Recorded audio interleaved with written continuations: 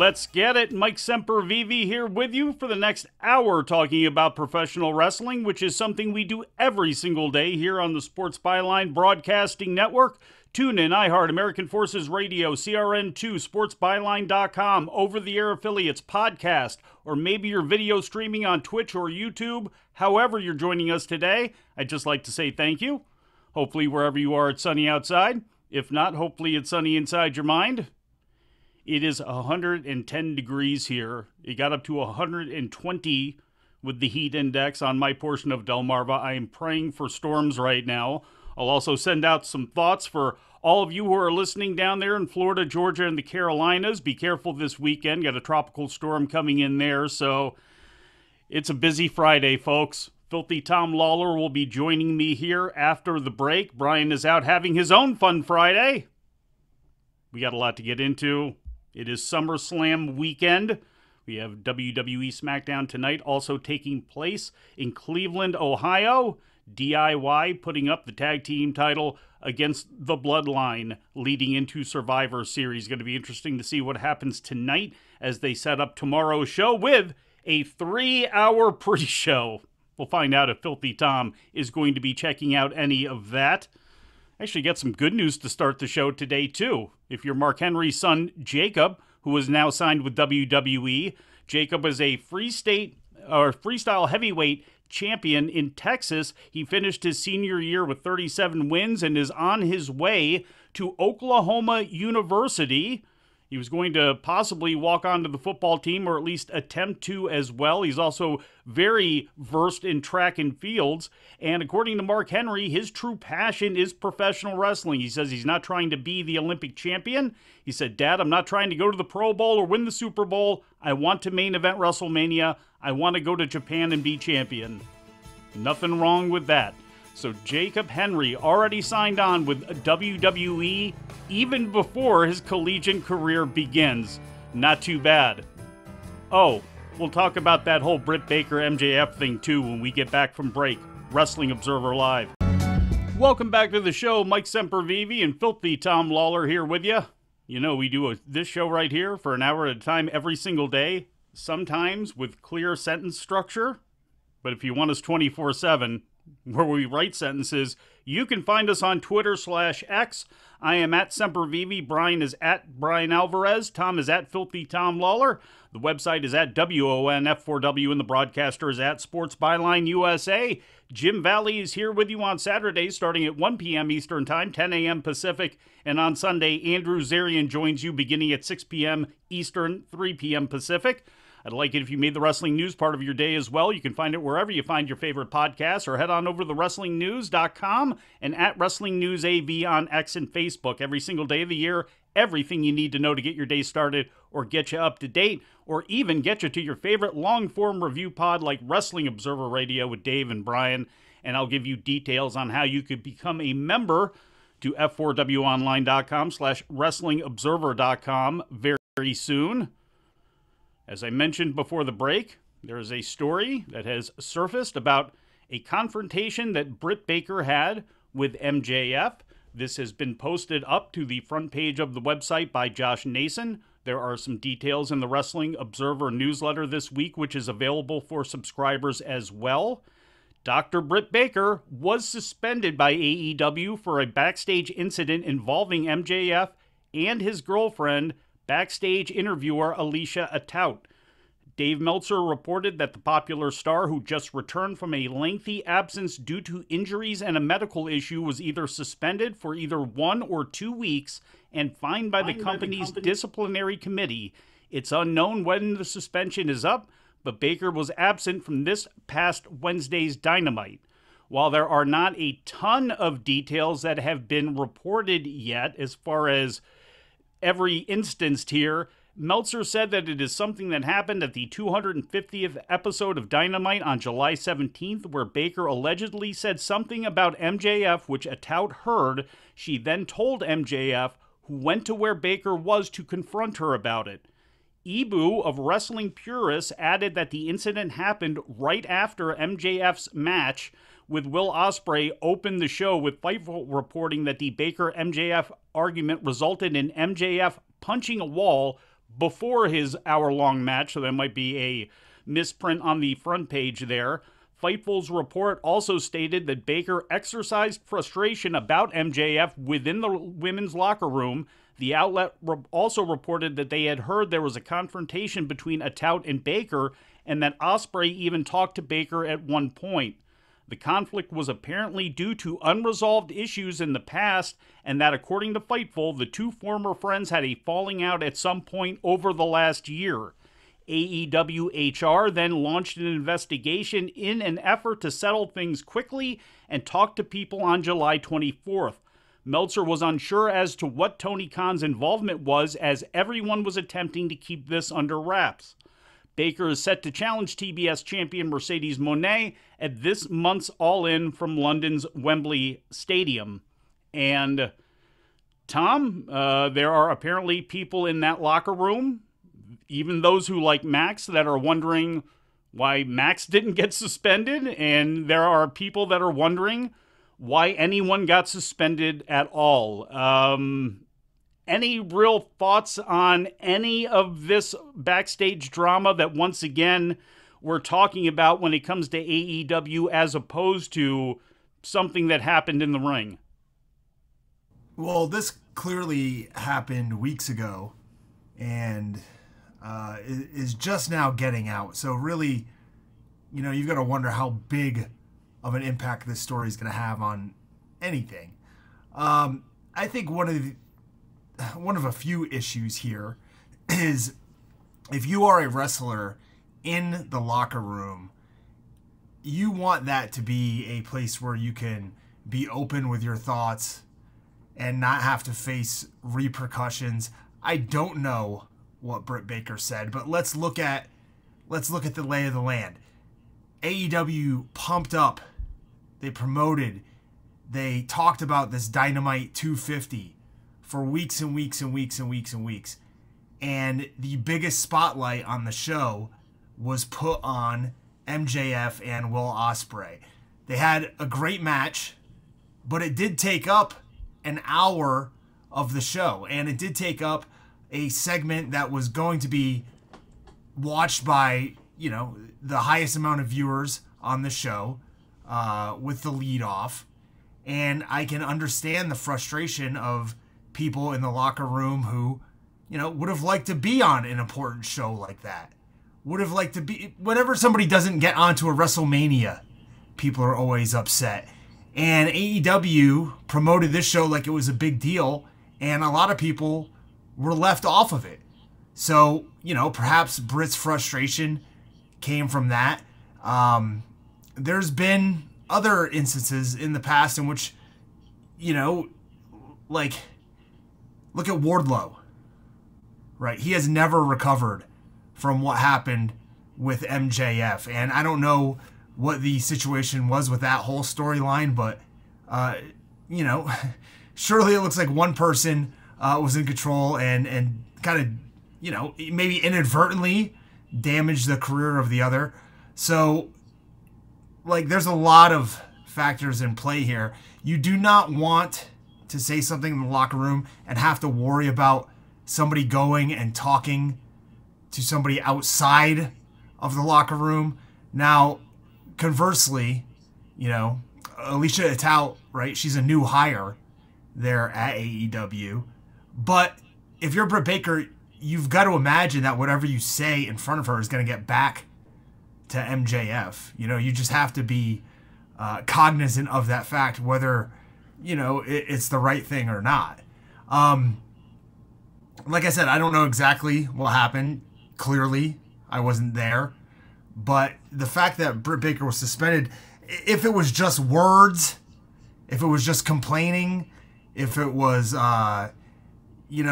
making points about somebody in the business, that's one thing. If she was insulting MJF and Alicia Atout, that's another. So I guess we'll see as more comes out, if more does come out, or this could just be the end of it. And I don't want to play devil's advocate here, but, let's say whatever words they were, that they were harsh enough where Atout, again, people do this at work. People have feelings. They let them out. They are, if they're going out with somebody else they're working with. I mean, this is how cliques function and things happen in any type of job, unfortunately. But if he was told this by a tout and marched himself into the locker room or where Britt was and threw a big spectacle about it where he got so upset during the conversation that he lost control of his, faculties and decided to punch the wall. I mean, I don't know. I mean, those words would seem to be, to me, pretty harsh. And if they were that harsh, why was she only suspended for 2 weeks here? And why has this been a story that has been floating under the water now, apparently for quite some time, since July 17th? So, and it just, there are a lot of questions that end up coming out of this. Punk and Perry were both suspended, even though it was words from Perry, and Punk was the one that, assaulted him. And I'm not drawing a one-to-one comparison here to these two getting into it and punching a wall, but it kind of sounds like, unless the words were that harsh, was she suspended because she was just dumb enough to say something in front of somebody's girlfriend in the locker room? It just seems to be possibly one-sided here, which there are people inside the locker room saying. Maybe the issue was with management as well. Maybe she said something disparaging about them. I think management plays a big part in this, Tom, and I think management is a problem that they have because, the leaks there, it's like throwing water through a strainer when it comes to them trying to shore up leaks and things like that. And there seems to always be a situation like this where we're talking about a backstage event in AEW a lot more than we're talking about anything that takes place between the ropes inside the ring. We'll get Tom's thoughts on this as well as getting into everything that's going to happen this weekend, including the Survivor Series. I almost said the Royal Rumble. I said Survivor Series. SummerSlam. Summerfest. We're going to talk about it. Wrestling Observer Live. Fun Friday here on Wrestling Observer Live. Mike Sempervive and Filthy Tom Lawlor here with you. Tom, I don't know. Do you want to put a bow on this Britt Baker MJF thing? Well, I'll just say, like you said earlier, you talked about stuff happening in the workplace. Everybody's workplace has some sort of drama, right? Yeah. So it just doesn't go out publicly all the time. So this could just be the end of it. I mean, I bet you it won't be online. I'm not saying this is going to be the end of drama in AEW backstage, but perhaps this little battle. I don't think it's possible for backstage drama in AEW to go away. At least it will certainly be reported on because somebody is going to be saying something about it. And you have two big names like this. I'm not surprised that anything got out. At some point it was going to, and people love this sort of stuff. They love then choosing sides over it as if people have a vested interest in this, and now they're going back and looking to rebook Thunder Rosa and Britt Baker and all that drama here and this and that, and it's like, hopefully in somebody's mind there, they realize that this is not a positive. At least to me. You threw the biggest grenade that you could against the wall with something like this by showing the tape of CM Punk, and it seems as if they always do a lot of catering, and I understand why, because their audience is a lot harder core wrestling fan, so they are more tuned into things, but it feels as though they trip over their own feet because we end up talking about this stuff almost as much as we do the wrestling aspect of things, and at some point, if you're Tony Khan, if I was Tony Khan, I would want this to stop. And I would want the leaks to stop. As soon as and I'm sorry I'm going to go on a little bit of a rant here, but when the ESPN deal happened and CM Punk interviewed them, and then instantly there were retorts to CM Punk that came out of AEW, and it just was like, and off of, you had parameters for an interview. It went the way that it went. Some people had feelings about it, but we should not have had all of that fallout after an interview like that. It just is insane. You don't see that in other places where you get that type of fallout, but it was because of people talking and people inside of the company talking and their inability to stop people from talking in a way where it damages the overall product, and it damages, to me, everything about. Look at where AEW is at right now. Look at their fan support. Yes, their hardcores are harder than ever, but they've atrophied a lot. And I don't see how leading into All In, any of this is beneficial. Any of it. And that's what people are now going to be talking about instead of the fact that they've had some good shows. This is going to be an all-weekend thing where, once again, at least to me, AEW, it doesn't look minor league, Tom, but again, it shows why, again, there are some places that are in better positions than some companies are in better positions than others, and some organizations are in better positions than others, because it just seems like, I don't want to say a lack of institutional control, but at some point you just shrug, at least I do, shake my head and go, okay, what is it going to take to try to get everybody on the same page of moving this boat forward? And is there somebody that can actually be in a position there to move the boat forward? There's going to be people you don't like to work with. There's going to be people that come from the outside that you don't like, that are beneficial to your business. And you got to figure out a way to make it work. And they actually seem to be, less than ever, making it work. Yeah, that's my TED Talk for today. Mike, I really hope this is not the case, because in a perfect world, there would be 5, 6 national promotions flourishing with various different styles of professional wrestling or combat or something of the like. But if I'm not mistaken, I believe AEW's exclusive deal with WBD just came up as well. And if you're looking at it from the outside in, and you're looking to, get a property or to invest in a property, and you see backstage unrest all of the time, you see stories coming out about, people being upset with their position in the company, wanting out, you have to think twice about, pumping money into a situation like that. And obviously, WBD has a much better handle on things, a much better idea about what they're getting with Tony Khan than I do. I'm not a businessman. But, if I was, I'd be, taking a second look at this and be thinking, what could they do to make things better? Because over the past couple of years, they haven't been able to do that. And apparently there's people there that are completely understanding of the fact that there's pro wrestling, and they wanted Chris Jericho, or Chris Jericho was a big deal to get that thing off the ground. CM Punk was a name that was linked to, oh yeah, WBD is all about this. Obviously, there was the case of the Briscoe brothers, where Jay Briscoe and Mark Briscoe were not going to be allowed ever on anything that...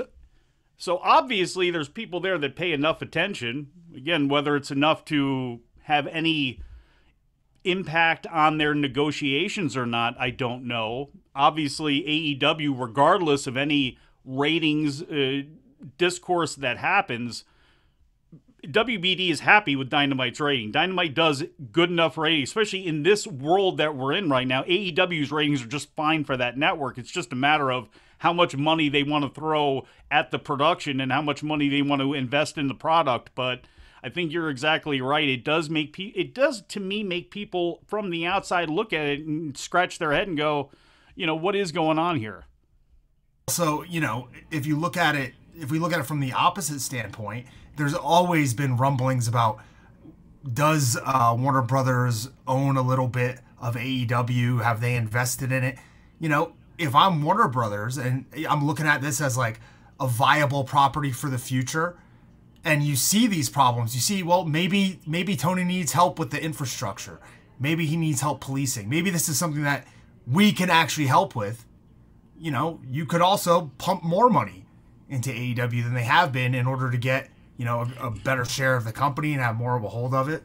You're right, but that to me would not take away, even if they did that, Tony Khan is still, one of his issues, from what is reported and what to me, plays itself out is he's so tight controlled over things that even if they invested money, unless they were the majority, how much is Tony Khan willing to hear? Apparently he'll listen, but how much he's actually able to hear and what he actually filters through and wants to take out of it, because, I mean, look, he wants to control Ring of Honor. He wants to control all of these things, and it seems to be as tight as you want to hold on to water. At some point, it slips through your fingers here, and you open your hands, and what have you got? So, to me, if they can help with anything, it would be putting people in place in a management-wise in HR and in some of these positions, and maybe getting some people who are far better skilled with handling that environment and keeping things quiet. And I would think a guy, I mean, how many things get talked about in a wrestling locker room as, so take an NFL locker room or a major Premier League locker room, things are said and they're able to tamp that down, and you don't hear a whole lot of it, or you hear about it way late, or you hear about it multiple handed, so to me they could probably help with something like that more than anything. Like, even just in the locker rooms I'm in, there is so much stuff that gets talked about that never gets out. Never. Scandalous stuff, a lot of personal information that'll just never reach the public. And, in most cases, that's for the better. But we'll let all the tribalists chuck their spears at each other and shoot at each other now. Everybody can take sides and have their fun. We'll move on to WWE, who will be having their fun by making lots of money this weekend in Cleveland, Ohio, a place that you know very well, Filthy Tom Lawlor. I was hoping you would actually be there this weekend and be the one that actually shows up at the GCW show and beats up Mance Warner. Obviously, that's not going to happen, so we'll just stick to the WWE stuff. Tonight, SmackDown, Rocket Mortgage Fieldhouse in Cleveland. Women's Tag Team title match, Alba Fire and Isla Dawn against Bianca Belair and Jade Cargill, and the WWE Tag Team title, Johnny Gargano and Tommaso Ciampa against the Bloodline. And apparently at the AIW show last night, I believe it was, Johnny Gargano and Tommaso Ciampa made a appearance, and it may be their last one at a wrestling show where they finish tonight as World Tag Team Champions. There ain't no way. It can't be. The Bloodline's got to win those belts, right? They've got to. On the surface, I would imagine that there would be 2 tag team title changes tonight. You could move forward with the idea that Bianca and Jade are going to go with some sort of split if they don't win. But I would be shocked. I would be aghast if the Bloodline do not walk out as the tag team champions. It's possible that Alba Fire and Isla Dawn get some sort of controversial victory here, or we get some sort of non-finish where the match is added to the pay-per-view tomorrow, not on the main card, but on that 3-hour pre-show, considering they have a whole lot of time that they're going to need to fill. But we'll get Filthy's thoughts on that, as well as the entire SummerSlam card when we get back from break. Wrestling Observer Live. Back on Wrestling Observer Live, Mike Sempervive and Filthy Tom Lawlor here with you. Big Boss Man Bryan Alvarez will be back with me on Monday on this show. If you want him sooner, you can check him out over the weekend. He and Dave will be doing a Wrestling Observer radio after SummerSlam at some point on Saturday night / Sunday morning. Dave will be back with Garrett Gonzalez today on Wrestling Observer Radio, and certainly is going to surely be talking about the MJF Britt Baker situation, as well as anything new heading into this weekend with SummerSlam. If you want to be a subscriber, you can do that. $14.99 gets you everything that the site has to offer, including all of the incredible archives of Figure 4 Weekly, of Wrestling Observer newsletter, and all of the podcasts. A ton of site-exclusive podcasts are up there and other content. $9.99 if you only want video live and on demand through YouTube. There are select podcasts also available through iTunes at $9.99 as well. You can find out all of the information you need to know over at WrestlingObserver.com. Filthy, Cleveland Browns Stadium. It's not usually a winning place. I mean, let's be honest about that, but should be a good day, at least on paper, SummerSlam looks like a really good show. Just weeks ago, I myself teamed with Josh Bishop and Sam Holloway and Cleveland Browns' own analyst, Nathan Zagura, as we took on members only Jeff Jarrett and Satnam Singh. Not only did we win, but we defeated them in a Muni Lot brawl. The municipal lot. That's where the battles go down in Cleveland. So I know all about fighting in the land, baby. And there's this weekend. SummerSlam, one of the biggest shows of the year. I remember when I was a kid getting so pumped up for SummerSlam. I had, what was it? The on tape, it was Hulk Hogan taking on Earthquake. There was also the Ultimate Warrior and Ravishing Rick Rude in a cage at SummerSlam. Demolition versus the Hart Foundation, 2 out of 3 falls. Oh my God. Just spectacular stuff. And it's going to be even better now this year, I think. Stack show. Gunther is going to take home the title. Cody Rhodes is going to retain when Roman Reigns returns. What a weekend it's going to be in Cleveland. But let's be honest, you're really hyped up about this because you are the #1 Jelly Roll enthusiast here at F4WOnline.com. I probably am, actually.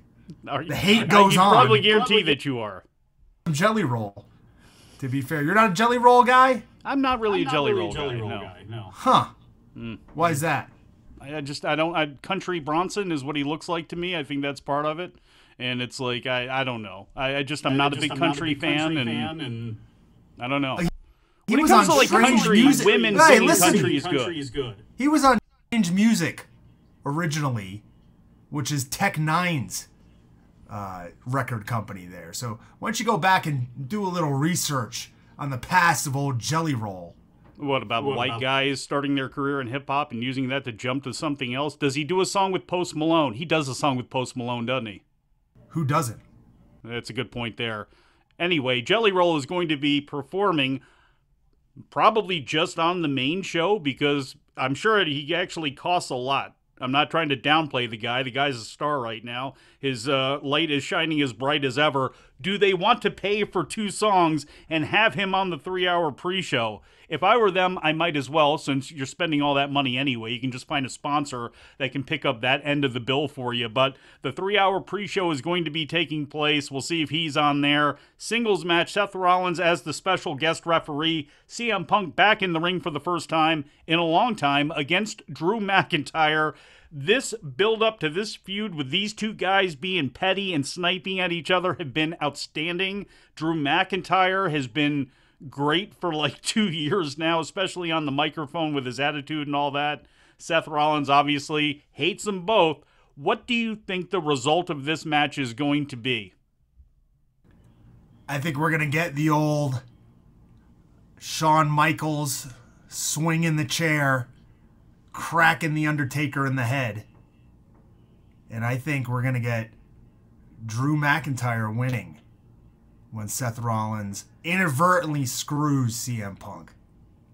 I like that idea. I really like that idea. And having these 3 continue on in a triangle just sniping at each other, I am all for it. Intercontinental title, Sami Zayn against Braun Breaker. This is the one where if you actually bet on wrestling and go to these online betting sites, this is the one that everybody is saying, yeah, if you have a house and you're stupid enough to bet it on pro wrestling, bet it on Braun Breaker winning the Intercontinental title. To me, there's no way he can lose this match. I mean, yes, there is and move forward, but this whole thing has been built up to him finally taking this belt away, right? I don't know, Mike. I was thinking about laying down some hefty money on a Sami Zayn and Madrimov parlay. Not a fan? You don't think Madrimov's beating Bud Crawford? You don't think Sami Zayn's beating Braun Breaker? No, I don't. No, I don't. Yeah, me actually. So, I think Madrimov's got a better chance than Sami Zayn does. To be fair, so Braun Breaker's walking away with that title. Liv Morgan against Rhea Ripley. This is one that this is kind of one where, honestly, it could go either way as long as Dominic is going one way, and that's with Liv Morgan. It's hard for me to believe that Dominic won't do something here. Maybe even Carlito joins in and does something here, and we see Dominic split off from Rhea Ripley here. Again, because like the scenario you laid out with, Seth Rollins of possibly doing something accidentally to cost CM Punk the match, that could happen here with Rhea and Dom, right? Or juice left in going back and forth with, who does Dom really want? I think it's actually too early for him to just straight up go with Liv, even though that should be the intended destination. So I think, kind of like you said, there's some chicanery goes on here, and I think in the end it's Rhea that kind of gets screwed. Logan Paul, LA Knight in Logan Paul's, I don't know if it's hometown, but certainly his home state of Ohio, the United States champion. He has been that for quite some time now.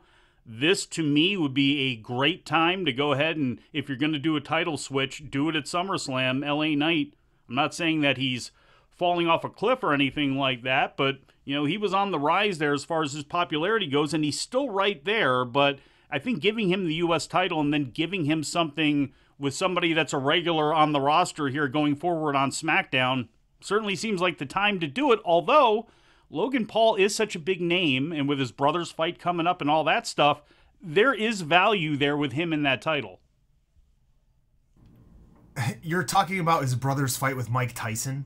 Well, just the fact that his brother exists too, but yes. The fact that not only is Logan Paul and Prime getting sued by the Olympics, but now he's in a battle with Olympic boxer Amani Khalif over whether she's a male or not.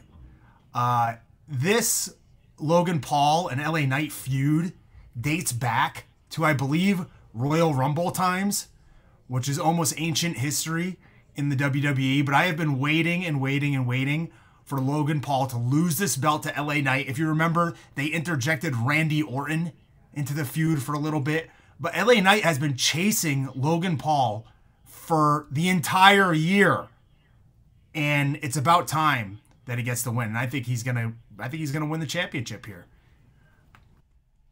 Logan Paul had a lot of things to say this week. Pat McAfee had some things to say this week too. I'm sure there are people that are going to be, I don't know. We'll just go ahead and leave that there. I know there's a lot of people who have their feelings on both sides of that when it comes to Logan and Pat McAfee. We'll see if any of it spills over into anything that happens this weekend with the press conference or pre-shows or any of that sort of stuff. Women's title, Bayley and Nia Jax. I would say Bayley wins. I mean, I would pick Bayley in this. I'm not saying that we got to jump right to her and Tiffany Stratton, but I don't know. To me, Nia Jax with this title here, I don't know how it really benefits anybody unless you're going to do some sort of breakup with Bianca and Jade where, again, maybe Nia can align with Jade or vice versa or something like that. That's the only thing I can see with her as a champion right now. I think that Nia wins this, and I think we get a few months of Nia, getting laid out in tag matches and then wondering if Tiffany's going to cash in. She's looking like she's going to do it, but doesn't do it. And then maybe she'll challenge for the title on the other brand. Maybe she'll turn babyface and challenge Nia, although it seems like it would be pretty soon for that. But the crowd would certainly be there for it, so. Yeah, Tiffany is, since she's been called up, it has not been a lot since recently, obviously, getting involved in the Money in the Bank mix and all that sort of stuff. But people have taken to her big time, so there is that. World Heavyweight title, you already said your prediction here. I'll say mine. Yeah, Gunther defeats Damian Priest. Again, it'll be interesting to see how this ends. We haven't seen Ludwig Kaiser for a while or anything like that. To me, it's just time where it's time for Gunther to win. He's only had that one loss to Sammy. I think him defeating Damian Priest again if the Judgment Day is going to splinter, this would be the show, and it would be some drama leading into Monday. You got 3 hours to fill on Monday, so if they do decide to do some drama with the Judgment Day, I wonder if they double up on it and do it with Priest and Gunther, but I'll give Gunther the victory there, and then Cody Rhodes and Solo Sikoa. I believe tonight, I would assume, this is what I'm fantasy booking here in my mind, DIY and the Bloodline is the main event tonight. It's probably going to go, you can give it with intros and the commercial breaks and all that sort of stuff, 20, 25 minutes on the show. DIY loses, the Bloodline beats them down, which leads to Cody Rhodes running out there, and I'll say that he gets beaten down tonight to give some drama leading into, can Solo Sikoa win that title on Saturday?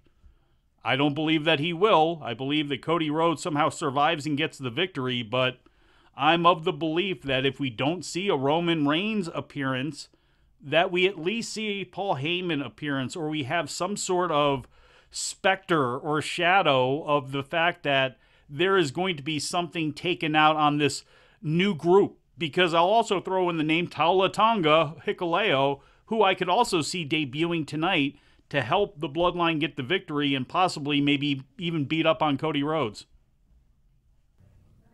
Your guess is as good as mine. They've got to get Roman Reigns back soon. I would think SummerSlam is as good of a time to do it as any. And we haven't heard from The Rock in a while. We haven't heard from The Rock since WrestleMania either. I don't know if he's over in Japan filming the Smashing Machine right now or what the deal is, but there's going to be some movement in this storyline one way or another, and I expect it to be a big angle tomorrow. Now, one thing we didn't talk about when it came to MJF and all of this drama this weekend is the fact that he is in Mexico tonight, facing off against Templario.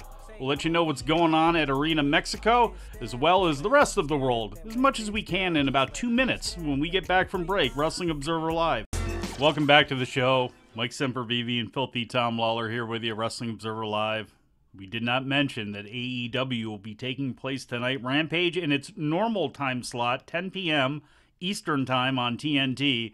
Collision on Saturday will air from Arlington, Texas at 5 p.m. Eastern Time. It was taped on Thursday. It will be airing at 5 p.m. There is a Star Wars marathon taking place on TNT, which of course pushed the show back. And then, obviously, to make things worse, WWE decided to add a 3-hour pay-per-view or a 3-hour pre-show in before their premium live event.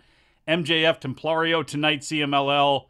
Although the match I want to see, I'm sure that's the one that's going to get all the heat. It is getting all the heat right now, Filthy. Pac and Rocky Romero against Máscara Dorada and Volador Jr. sounds awesome. Yeah, Rocky and Volador Jr. have been conjoined at the hip for what seems like 2 years doing great matches. And then you add in Pac and Máscara Dorada. Are you kidding me? It's going to be off the charts. One of the great bits is anytime Pac shows up for anything, whether it be a press conference, whether it be the 7 a.m. local news in your town where it's time to promote a show, he shows up in his gear on, with the scowl, with the hair all wet and all that sort of stuff. Did the same thing today at the press conference. I love that bit, Filthy. What is a bit of that you like that somebody does out there in the public that doesn't get enough love? I think it's whale jokes. I think it's Bryan Alvarez related whale jokes. I think the public's been clamoring for more and more of them as time has gone by.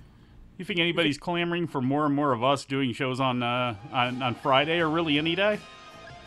Well, even if they're not, they're probably going to get it again in the future. So, hey, just accept it. And with a whole lot of notice, just like you got today, Filthy. For Filthy Tom Lawlor, for producer John, for producer Daniel, my name is Mike Sempervive, and we shall talk to you again after a while.